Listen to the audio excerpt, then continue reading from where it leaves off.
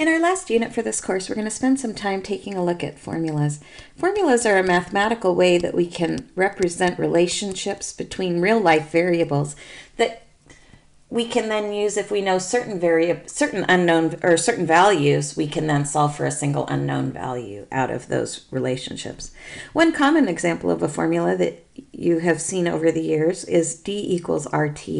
This is a formula that we use that relates the distance, the rate of how fast you're traveling, and the time that you're spent traveling. And there's this particular relationship.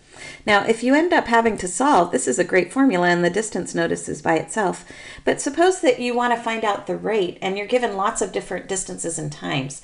If you find that you're going to be doing the same type of calculation over and over, it's often nice to rearrange the formula so that a different variable is alone and by itself. And that's what we're going to be doing in this particular section, is taking a formula without really any numbers in it at all, and then instead of evaluating the formula, just rearranging it so that a different variable is by itself. This often looks really weird because usually we see numbers that cancel and combine, and when you have letters, they don't do that same sort of thing. But the steps that we use to solve and isolate a variable are exactly the same thing that we've been using for equations all throughout the quarter. Another name that we often give to these types of problems are called literal equations. Literal because we see all of these letters in there within our equations that we're working with. And so with that in mind, let's give this a try. As we start out with our first example here, notice that we have this formula for distance and speed. D equals R times T. In this case, what I'd like to do is I'd like to be able to solve to get R by itself. And right now the R is caught up in the formula, and it's got something else on the same side of the equation as it. It's R times T, so to get the R by itself, we need to do the opposite of times. We're going to need to divide. So I want to get the R by itself. It's times by T, so I'm going to divide by T on both sides. Now, on the right-hand side, when I do the times T and divided by T, essentially that's going to cancel itself out and just leave me with one R. That gets the R by itself. On the other side of the equation, I have D divided by T. Well, I don't know what D is. I don't know what T is. They're completely different variables. And so that's as far as I can go. I can't do any additional simplification. But again, keep in mind that all we're doing is we're trying to keep exactly the same formula, the same unknowns. We just want to rearrange them in a different way so that a different variable is by itself. And that's really all there is to it.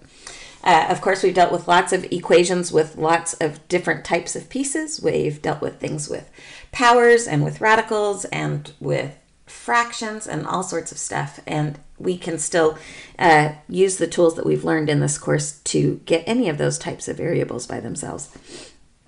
In our next equation, we want to solve, this is one that's used sometimes in machine design, Q equals SLD squared. Something that you would like to, so the D is here. Notice that here we have several things on the same side of the equation as it. It's being multiplied with S and L, and it's also, the D is being taken to the second power. We always get rid of, it's kind of that reverse PEMDAS concept. We want to get rid of those weakest link things. The squared exponent sticks around for the longest amount of time, so we can get rid of the S and the L that are not part of that exponent expression. Right now they're being times by S and L, and so what we can do is divide by S and L, and it's fine to go ahead and do that in a single step. When I do that, on the right-hand side, I'm going to be left with D squared, and on the left-hand side, I'm going to have Q divided by SL, and I can't really do anything else with that right now, because I don't know what those values are. Now, in order to finish, what I do need to do is finish getting the D by itself. It's being squared, so to undo a squared function, we can take the square root of each side. On the right-hand side, the square and the square root undo each other and leave us just with D. On the left-hand side, we end up with a plus or minus radical Q divided by SL. Now, a lot of times we're not going to worry about the plus or minus possibilities over here on the right-hand side, because when we're dealing with real-world measurements, like we often are in formulas, having negative solutions for some of these variables doesn't make any sense. So we often will forget about that plus minus, but remember that is an important part of solving an equation process. Here's another example. Here we have R equals 1/2 AT squared plus V0t plus R0. Now, a few things that I really want to make sure to point out here. This is one of the few times that we've dealt with subscripts. The most recent time we dealt with subscripts was in the slope formula, if you remember this one.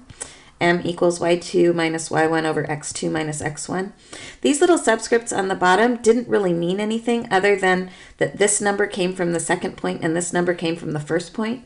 So they were different values, but we wanted to associate x with it because it was an x coordinate. That type of thing is going to happen a lot in formulas, especially physics and other scientific formulas that we may run across.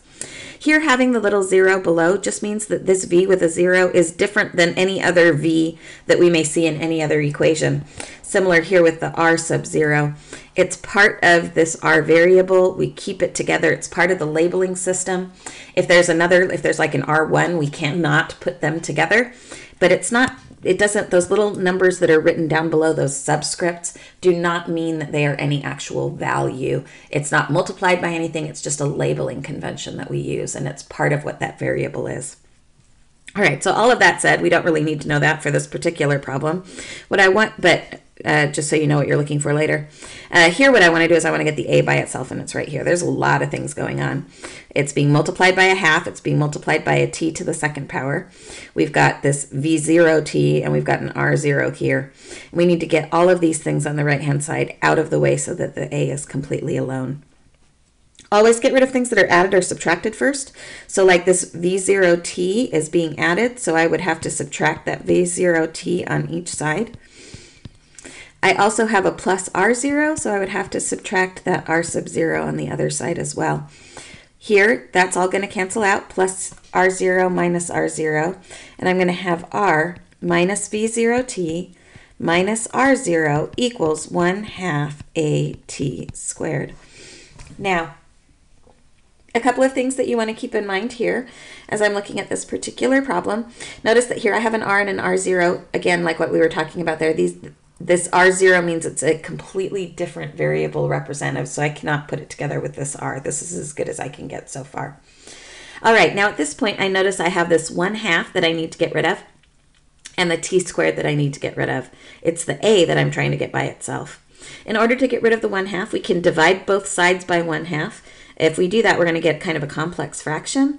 What would be a little bit easier here is to remember that if we have a 2 in the denominator, if we multiply both sides of the equation by 2, we can get rid of the denominator. So here on the right-hand side, when I multiply this expression by 2, that's going to divide itself out, and I'm just going to be left with at squared, which is really nice.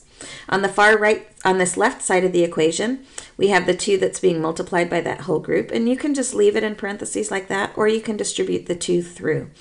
2r minus 2v0t minus 2r sub 0. Again, I want to finish getting the a by itself. It's being multiplied by t squared, so I'm going to divide by t squared. Keep in mind, I don't need to worry about square roots this time because the squared wasn't with the variable I'm trying to get by itself. The a is already alone, and the t was the thing that was being squared, so we just need to move that over as a t squared when I move it.